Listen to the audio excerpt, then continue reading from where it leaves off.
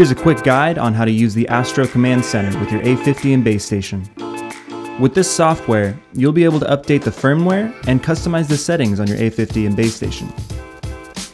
To get started, you'll need to dock your A50 and connect the base station to your computer via the micro USB cable.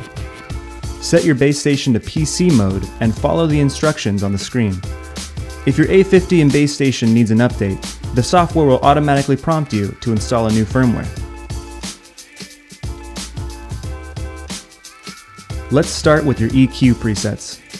In this window, you'll be able to customize, name, and save your preferred settings to your base station. You'll need to control the EQ selections from your A50 headset to make these adjustments. On the left side, you'll see your preset library file saved on your computer. You can drag and drop those presets to the base station, save, and share your profiles. The microphone settings allow you to change the noise gate, mic EQ, mic level, and side tone levels. Modify these settings to adjust how people hear you. Under Stream Port, you can adjust game volume, chat audio, and mic and aux levels individually for a mix that works for your streaming setup. The Settings tab allows you to adjust your default balance, alert volume, and base station brightness levels.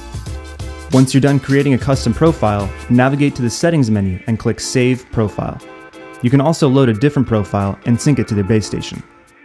You're now ready to customize the settings on your A50 and base station.